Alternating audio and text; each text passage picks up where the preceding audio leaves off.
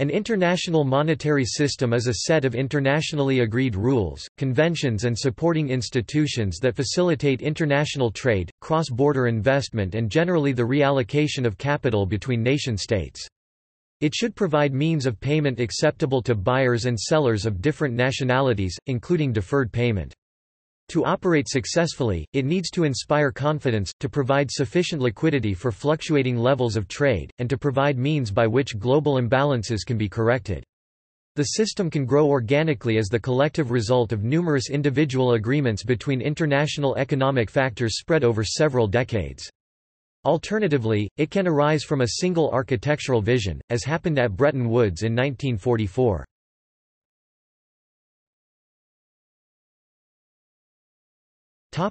Historical overview. Throughout history, precious metals such as gold and silver have been used for trade, sometimes in the form of bullion, and from early history the coins of various issuers, generally kingdoms and empires, have been traded. The earliest known records of pre-coinage use of precious metals for monetary exchange are from Mesopotamia and Egypt, dating from the 3rd millennium BC. Early money took many forms, apart from bullion, for instance bronze spade money which became common in Zhou dynasty China in the late 7th century BC. At that time, forms of money were also developed in Lydia in Asia Minor, from where its use spread to nearby Greek cities and later to many other places. Sometimes formal monetary systems have been imposed by regional rulers. For example, scholars have tentatively suggested that the Roman king Servius Tullius created a primitive monetary system in the early history of Rome. Tullius reigned in the 6th century BC, several centuries before Rome is believed to have developed a formal coinage system. As with bullion, early use of coinage is believed to have been generally the preserve of the elite. But by about the 4th century BC coins were widely used in Greek cities. They were generally supported by the city-state authorities, who endeavored to ensure they retained their values regardless of fluctuations in the availability of whatever base or precious metals they were made from. From Greece the use of coins spread slowly westwards throughout Europe, and eastwards to India. Coins were in use in India from about 400 BC. Initially they played a greater role in religion than in trade, but by the 2nd century they had become central to commercial transactions. Monetary systems that were developed in India were so successful that they spread through parts of Asia well into the Middle Ages. As a variety of coins became common within a region, they were exchanged by moneychangers, the predecessors of today's foreign exchange market, as mentioned in the biblical story of Jesus and the money changers. In Venice and the other Italian city-states of the early Middle Ages, money changers would often have to struggle to perform calculations involving 6 or more currencies. This partly led to Fibonacci writing his Liber Abbasi, which popularized the use of Indo-Arabic numerals, which displaced the more difficult Roman numerals then in use by Western merchants. When a given nation or empire has achieved regional hegemony, its currency has been a basis for international trade, and hence for a de facto monetary system. In the West, Europe and the Middle East, an early such coin was the Persian daric. This was succeeded by Roman currency of the Roman Empire, such as the denarius, then the gold dinar of the Ottoman Empire, and later, from the 16th to 20th centuries, during the Age of Imperialism, by the currency of European colonial powers, the Spanish dollar, the Dutch guilder, the French franc and the British pound sterling. At times one currency has been preeminent, at times no one dominated. With the growth of American power, the U.S. dollar became the basis for the international monetary system, formalized in the Bretton Woods Agreement that established the post-World War II monetary order, with fixed exchange rates of other currencies to the dollar, and convertibility of the dollar into gold. The Bretton Woods system broke down, culminating in the Nixon shock of 1971, ending convertibility, but the U.S. dollar has remained the de facto basis of the world monetary system, though no longer de jure, with various European currencies and the Japanese yen also being prominent in foreign exchange markets. Since the formation of the euro has also gained use as a reserve currency and a medium of transactions, though the dollar has remained the most important currency. A dominant currency may be used directly or indirectly by other nations, for example, English kings minted the gold mancus, presumably to function as dinars to exchange with Islamic Spain. Colonial powers sometimes minted coins that resembled those already used in a distant territory, and more recently, a number of nations have used the US dollar as their local currency, a custom called dollarization. Until the 19th century, the global monetary system was loosely linked at best, with Europe, the Americas, India and China among others having largely separate economies, and hence monetary systems were regional. European colonization of the Americas, starting with the Spanish Empire, led to the integration of American and European economies and monetary systems, and European colonization of Asia led to the dominance of European currencies, notably the British pound sterling in the 19th century, succeeded by the US dollar in the 20th century. Some, such as Michael Hudson, foresee the decline of a single base for the global monetary system, and the emergence instead of regional trade blocs. He cites the emergence of the euro as an example. See also Global financial systems, world systems approach and polarity in international relations. It was in the later half of the 19th century that a monetary system with close to universal global participation emerged, based on the gold standard.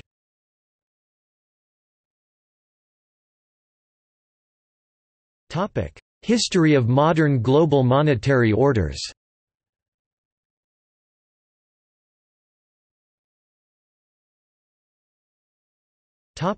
The pre-World War I financial order, 1816–1919.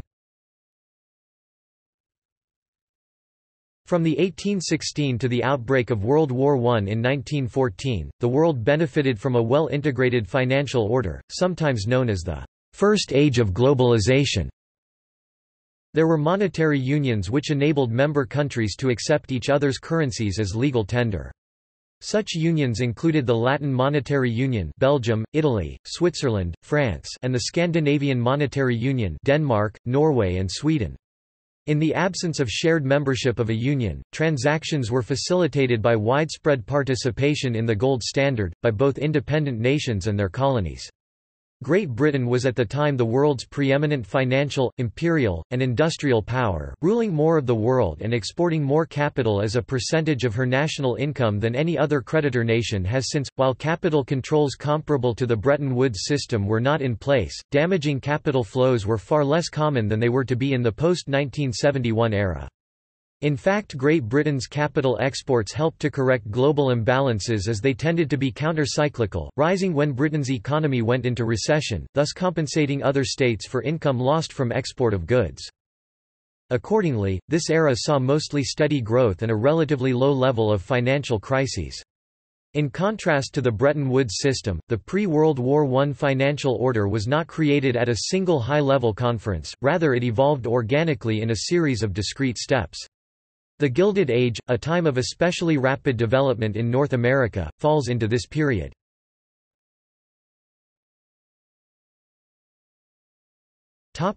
Between the World Wars, 1919–1939. The years between the World Wars have been described as a period of deglobalization, as both international trade and capital flows shrank compared to the period before World War I. During World War I, countries had abandoned the gold standard. Except for the United States, they later returned to it only briefly.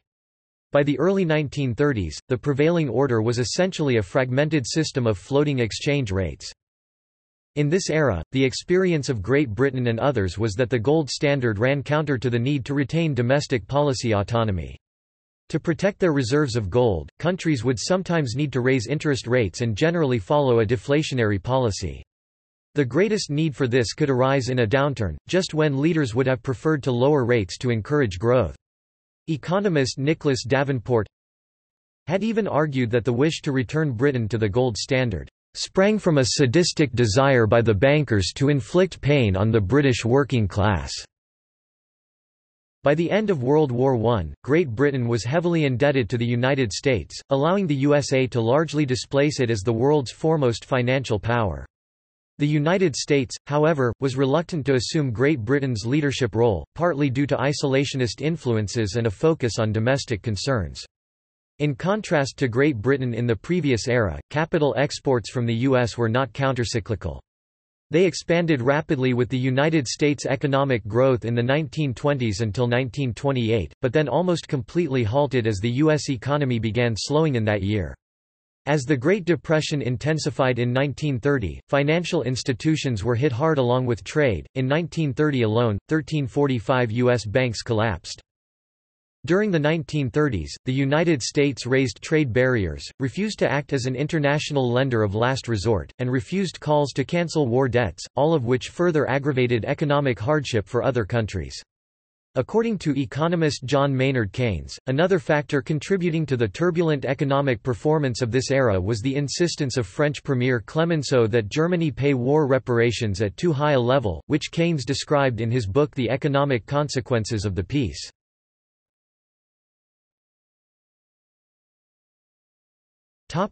The Bretton Woods Era, 1944–1973. British and American policy makers began to plan the post-war international monetary system in the early 1940s. The objective was to create an order that combined the benefits of an integrated and relatively liberal international system with the freedom for governments to pursue domestic policies aimed at promoting full employment and social well-being. The principal architects of the new system, John Maynard Keynes and Harry Dexter White, created a plan which was endorsed by the 42 countries attending the 1944 Bretton Woods Conference, formerly known as the United Nations Monetary and Financial Conference. The plan involved nations agreeing to a system of fixed but adjustable exchange rates so that the currencies were pegged against the dollar, with the dollar itself convertible into gold. So in effect this was a gold-dollar exchange standard. There were a number of improvements on the old gold standard. Two international institutions, the International Monetary Fund (IMF) and the World Bank, were created. A key part of their function was to replace private finance as a more reliable source of lending for investment projects in developing states. At the time, the soon-to-be defeated powers of Germany and Japan were envisaged as states soon to be in need of such development, and there was a desire from both the US and Britain not to see the defeated powers saddled with punitive sanctions that would inflict lasting pain on future generations.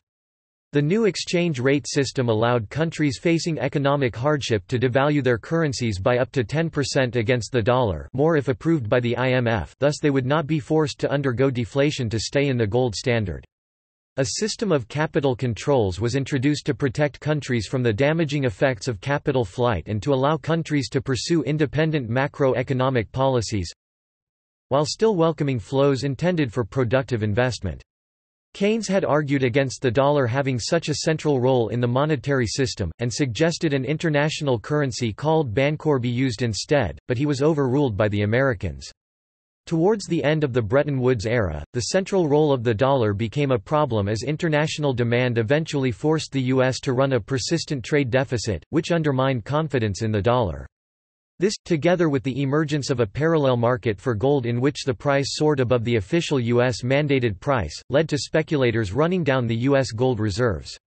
Even when convertibility was restricted to nations only, some, notably France, continued building up hoards of gold at the expense of the U.S. Eventually these pressures caused President Nixon to end all convertibility into gold on 15 August 1973. This event marked the effective end of the Bretton Woods system. Attempts were made to find other mechanisms to preserve the fixed exchange rates over the next few years, but they were not successful, resulting in a system of floating exchange rates.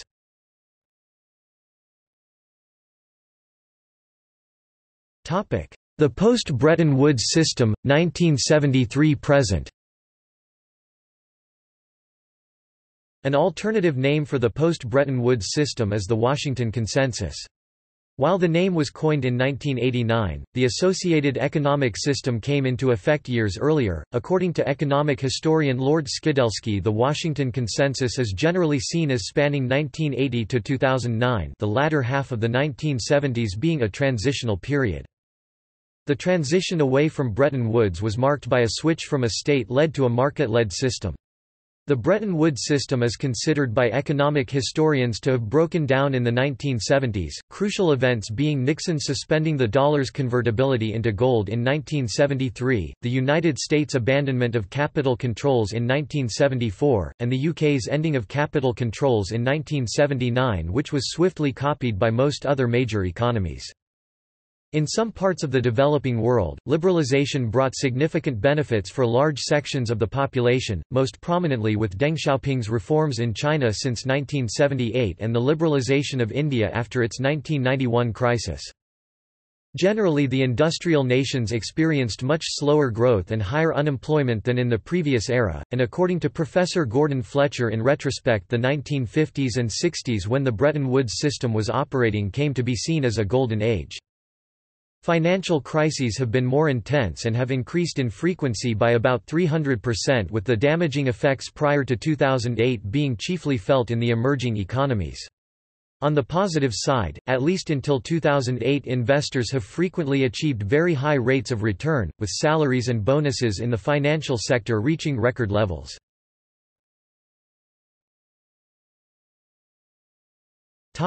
The revived Bretton Woods system, identified in 2003. From 2004, economists such as Michael P. Dooley, Peter M. Garber, and David Folkerts-Landau began writing papers describing the emergence of a new international system involving an interdependency between states with generally high savings in Asia lending and exporting to Western states with generally high spending.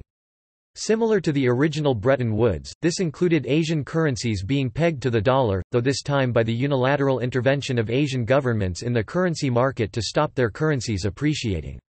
The developing world as a whole stopped running current account deficits in 1999, widely seen as a response to unsympathetic treatment following the 1997 Asian financial crisis. The most striking example of East-West interdependency is the relationship between China and America, which Niall Ferguson calls Chimerica. From 2004, this supposed new Bretton Woods as a fiction, and called for the elimination of the structural imbalances that underlie it, viz., the chronic U.S. current account deficit. However, since at least 2007, those authors have also called for a new de jure system, for key international financial institutions like the IMF and World Bank to be revamped to meet the demands of the current age. And between 2008 and mid-2009, the term New Bretton Woods was increasingly used in the latter sense. By late 2009, with less emphases on structural reform to the international monetary system and more attention being paid to issues such as rebalancing the world economy. Since 2011, Sanjeev Sanyal, a colleague of Dooley, Garber and Folkerts-Landau, has taken the framework a step further to argue that periods of global economic expansions are almost always underpinned by symbiotic imbalances. Such imbalances cause distortions but are an inevitable part of expanding economic ecosystems. Thus, he argues that the next round of economic growth will again be underpinned by a return to global imbalances, probably with China supplying capital and the U.S. again running deficits to absorb it. He names this relationship Bretton Woods 3.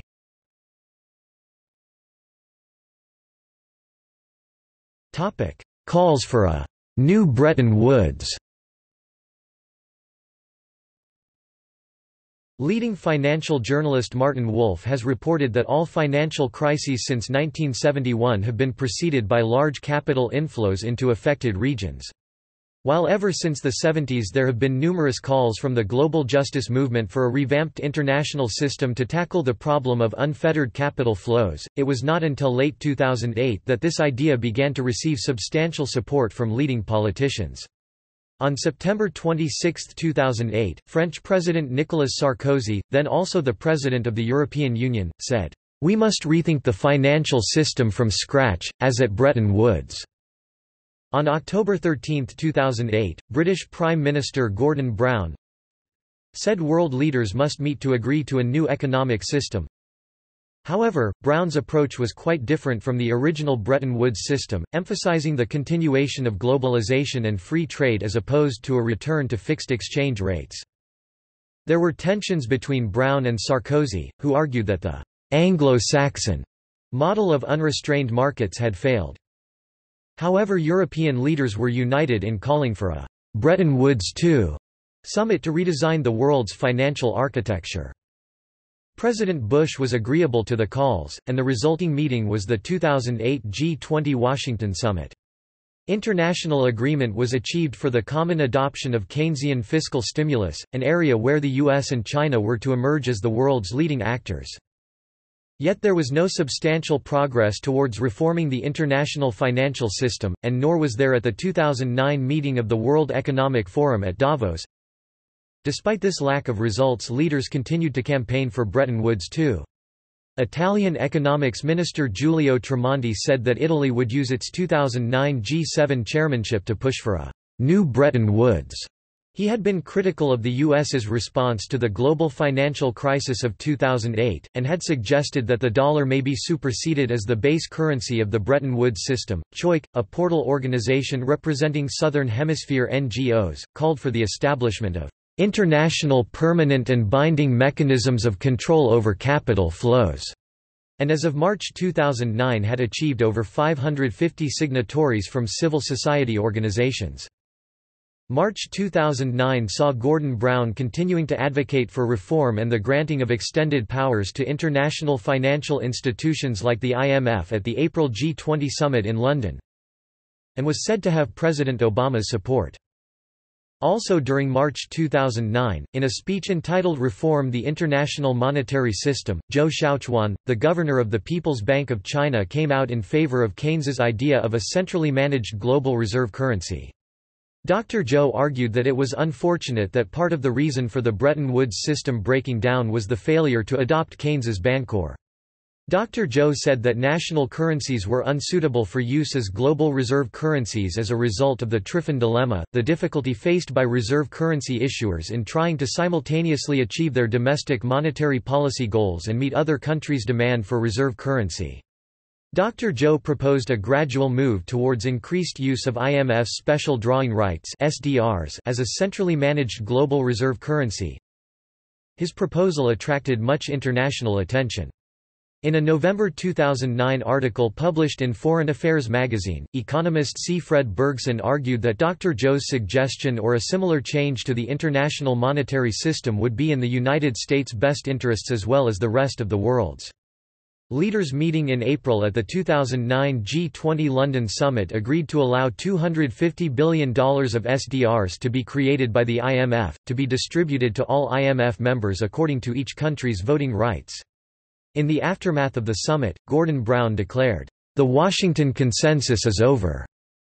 However, in a book published during September 2009, Professor Robert Skidelsky, an international expert on Keynesianism, argued it was still too early to say whether a new international monetary system was emerging. On January 27, in his opening address to the 2010 World Economic Forum in Davos, President Sarkozy repeated his call for a new Bretton Woods, and was met by wild applause by a sizable proportion of the audience. In December 2011, the Bank of England published a paper arguing for reform, saying that the current international monetary system has performed poorly compared to the Bretton Woods system. In August 2012, in an International Herald Tribune op-ed, Harvard University professor and director of the Committee on Capital Markets Regulation Hal S. Scott called for a global response to the Eurozone crisis. He wrote that two failures to address European problems around German power had led to world wars in the 20th century and that the current crisis was also beyond the capacity of Europe, with Germany again at the center, to solve on their own. Accepting that leadership transitions were underway in both China and America, Scott called on all concerned—with Japan included with China and America— to begin organizing a global restructuring through the International Monetary Fund with possibly a Bretton Woods II conference as part of the process. MarketWatch commentator Daryl Delamaid endorsed Scott's idea but concluded, "Unfortunately it's not likely to happen." He added first the example of the failure of Europe to address successfully the breakup of Yugoslavia without outside assistance as a reason for his endorsement. But he found U.S. presidential and Treasury Department leadership and IMF leadership dramatically lacking in the capacity to mount an initiative such as Scott proposed. See also